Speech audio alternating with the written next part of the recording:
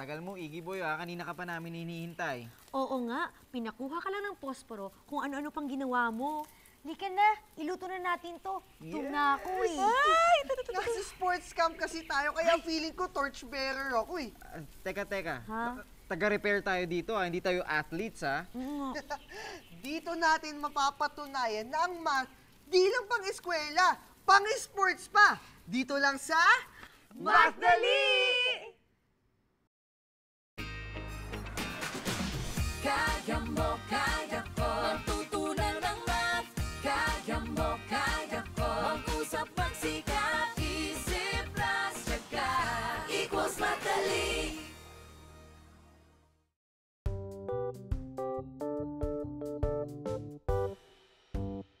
Okay, team. Makikinig kayong mabuti sa akin dahil ito ang gagamitin nating strategic plays para sa susunod na game natin para makuha natin ang kampyonato. Umpisa natin. So, ikaw to, Iggy Boy. Tapos, Jai, dito ka pupwesto. George, dito ka. Okay? 1-2, defense. Okay?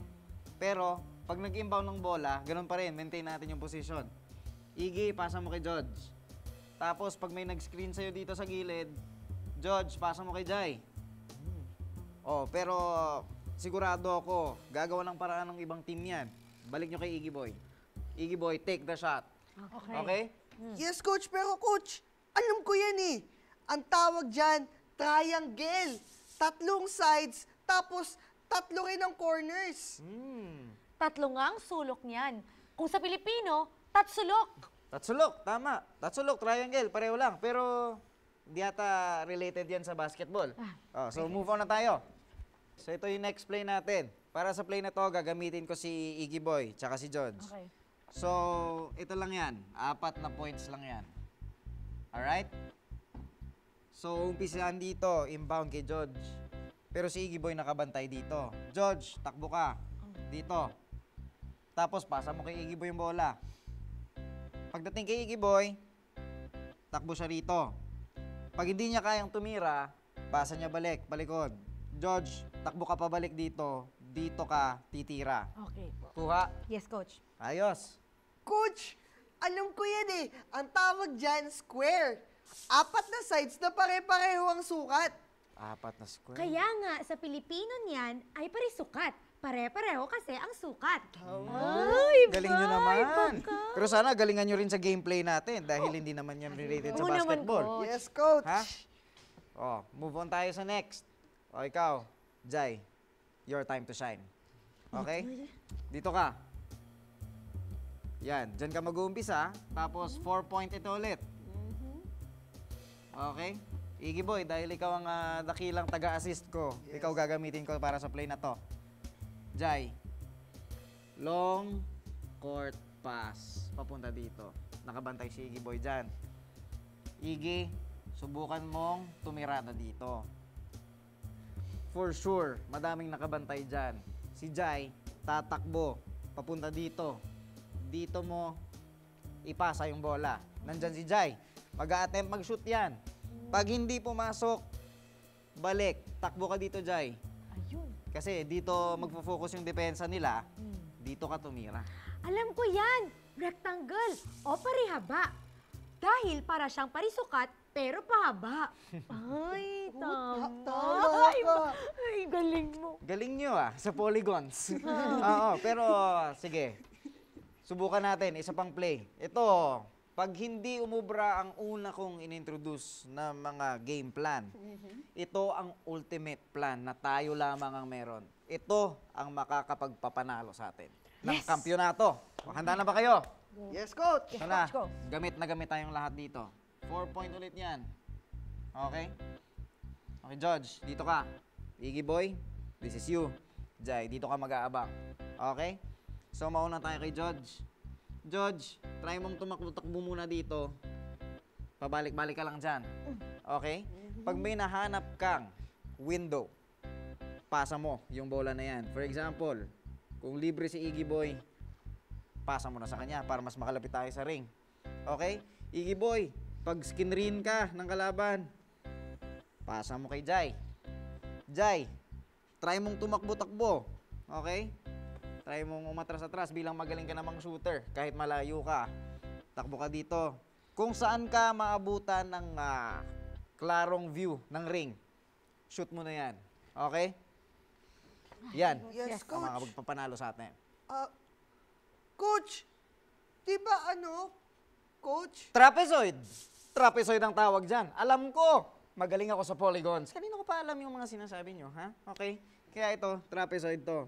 May dalawa siyang sides na parallel pero hindi magkasing sukat, hindi magkasing haba. At may dalawa rin siyang sides na hindi parallel.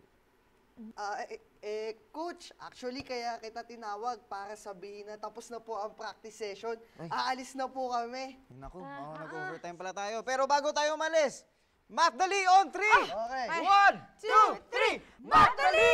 Bye, Coach! See you Bye. bukas! Bye, bye, bye! Bye, Coach! Sige, Coach. sige. Yes, ingat halika kayo. na. Halika natin, ha? Halika Love na. you. Natatandaan niyo pa ba kung ano ang mga polygon? Ang polygon, flat dapat. Binubuo ng 3 at higit pang line segments at angles. At sarado dapat ang hugis. Walang lalampas na guhit.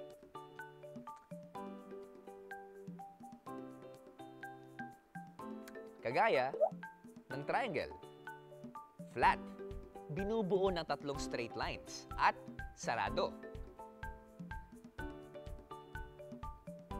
Ang square, binubuo ng 4 na line segments na magkakapareho ang sukat at may 4 na right angles. Ang rectangle, 4 na line segments din ang bumubuo at may 4 na right angles. Pero kakaiba sa square, meron itong opposite sides na di magkasing haba. Pwede rin itong tawaging parallelogram. Ang trapezoid naman, 4 din ang line segments. Pero 2 lang rito ang parallel at opposite. At hindi kailangan magkapareho ang sukat. Ngayong naalala na natin ang ibig sabihin ng polygon, pag-aaralan naman natin ang pagkuha ng perimeter ng isang polygon. Ano? Perimeter? Ano nga ba ang perimeter?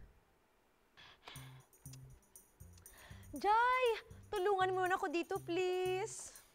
Sure, ano bang ginagawa mo? Lalagyan ko kasi ng piping ang gilid nitong mga banners. Pero di ko alam kung gaano kahabang piping ang bibilhin ko. Sus, yun lang ba? Eh di kunin mo ang perimeter ng bawat banner.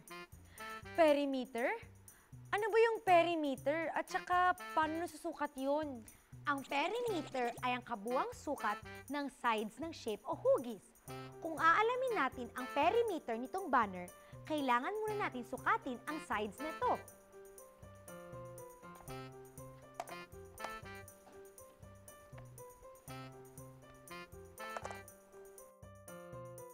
Meters itong ilalim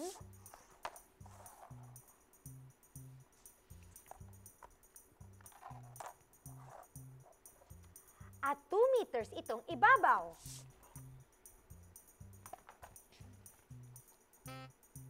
At 1 meter itong isa. Tapos, ipag-a-add mo sila. 2 plus 2 equals 4. 4 plus 1 equals 5. 5 meters ang kailangan mong piping sa bawat banner. Pero, iba ang laki nitong banner. Eh di, sukatin mo. Sige nga, try ko.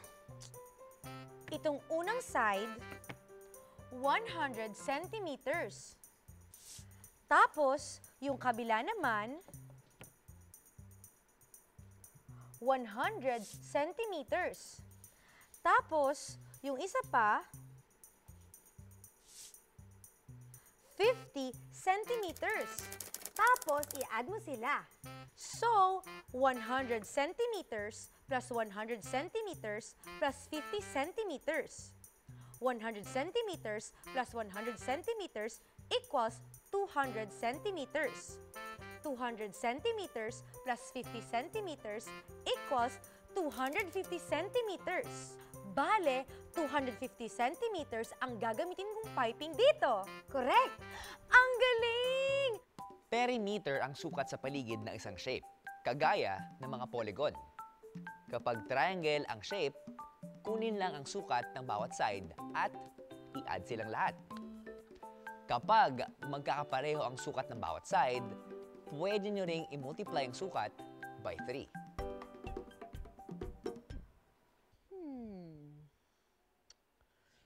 Pwede nyo ba akong tulungan? Ako kasi nagkakabit na lubid sa paligid ng boxing ring. Kaso hindi ko alam kung gaano kahaba lubid ang gagamitin ko. Ano ba ang dapat kong gawin? Perimeter! Kailangan kong kunin ang perimeter ng boxing ring para malaman ko kung gaano kahabang lubid ang gagamitin ko.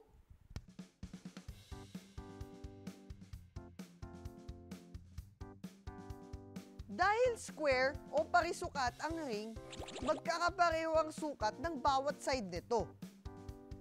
Kaya kung 5 meters ang isang side, 5 meters din ang iba pang side.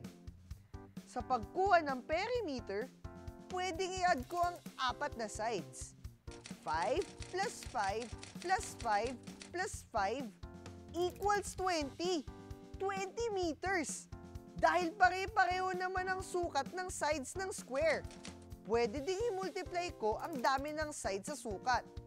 4 sides times 5 meters equals 20 meters pa rin. Pero teka, 3 layers ang lubid sa ring. Kaya dapat kong i-multiply sa 3 ang 20 meters. 20 times 3 equals 60. 60 meters ang kailangan kong lubid. Salamat sa tulong nyo, ha? Pero may isa pa sana ako hihingin tulong sa inyo, eh. Tulungan nyo naman ako makalis dito! Dali! Help! Tulong! Help! Ah! Kapag perimeter ng square ang kailangan kunin, kunin nyo lamang ang sukat ng isang side. Dahil pare-pareho ang sukat ng bawat side ng square. Kailangan lang itong i-multiply sa 4. Diba?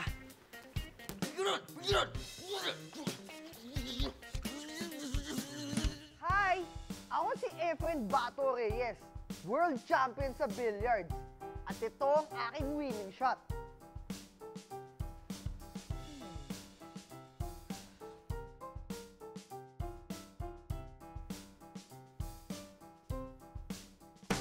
Excuse me po. Ay, sorry sir. Sorry, magsusukat lang po kasi ako ng sukat ng billiard table kasi kailangan ko pong i-repair. You're not excused. Sino ka ba? Magre-repair lang po sana ako ng billiard table, sir, kaya kailangan ko malaman yung perimeter. Okay. Basta sir, pahawak na lang po yung dulo. Oo, salamat po. Sige. Sukatin lang po natin yung haba nitong lamesa. Ayan, 100 centimeters. Sir, pwede isa pang favor? Dito naman po kayo, sir. Tayo po kayo dito. Tapos hawakan nyo po yung dulo, sir. Ayan, tapos tapat nyo lang po sa may dulo. Ayan, you're the best talaga, sir. Ayan.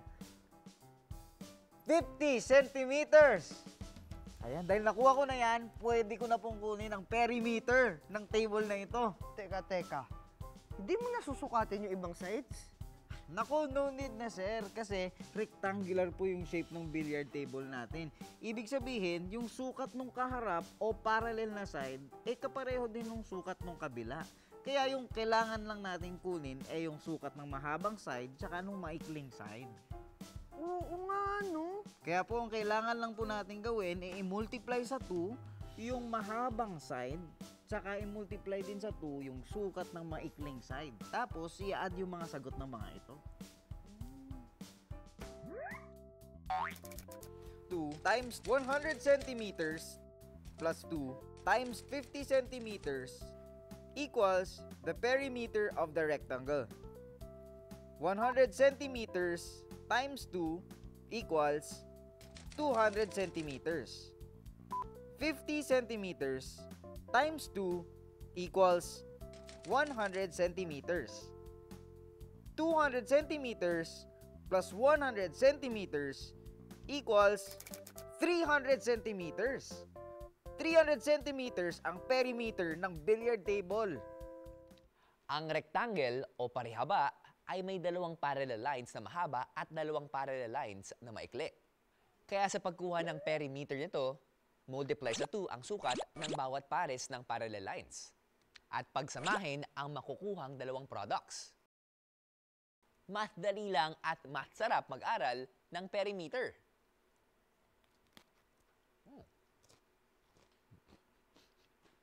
Okay, makinig. Kailangan daw natin lagyan ng bakod ang buong sports camp dahil nakakapasok ang mga daga sa loob ng camp. Buong camp? Diba laki nito? Gaano karaming pambakod ang ating gagamitin? Eh di, kunin natin ang perimeter ng buong camp. Correct! Ito ang floor plan ng sports camp. Tingnan niyo ang sukat ng bawat side. 500 meters itong side at 500 meters din ang itong side. Tapos 700 meters itong sa ilalim at 300 meters itong sa ibabaw. Magkakaiba ang sukat? Ang tawag sa ganitong polygon ay trapezoid. Eh, paano ba kunin ang perimeter ng ganyan? I-add lang natin ang sides. 300 plus 700 Plus 500? Plus 500 equals 2,000! 2,000 meters ang kailangan natin pambakod sa buong sports camp.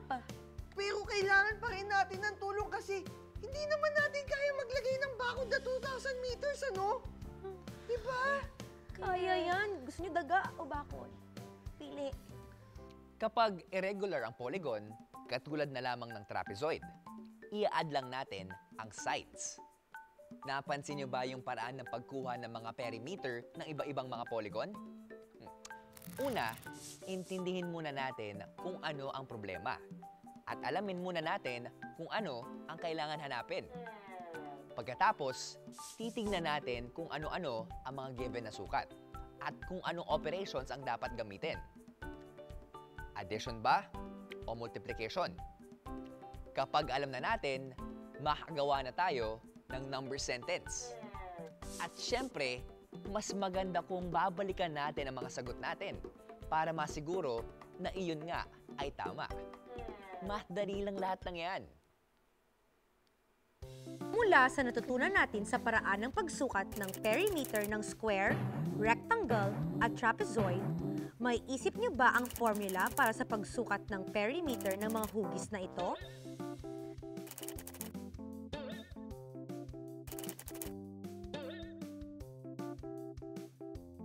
Dahil magkakasukat naman ang sides ng mga hugis na ito, i-multiply lang natin ang sukat ng isang side sa dami ng sides ng shape.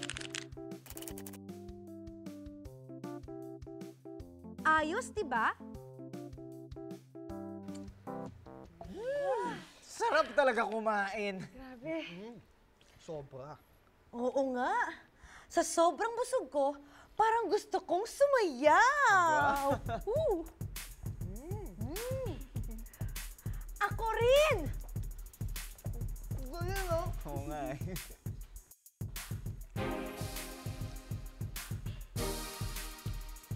Yan, ganyan.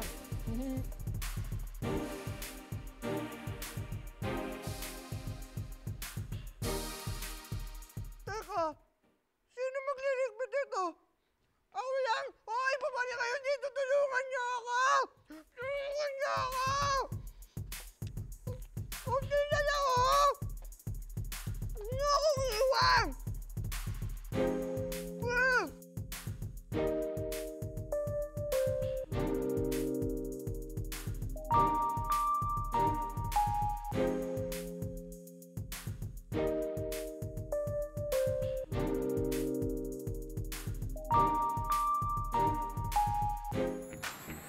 Magtanong, mag-isip, huwag matakot magkamali. Magtanong, mag-isip, ang mahirap ay dadali. Magtanong, mag-isip, ang matyaga matutunan. Magtanong, mag-isip, hey! Sabay-sabay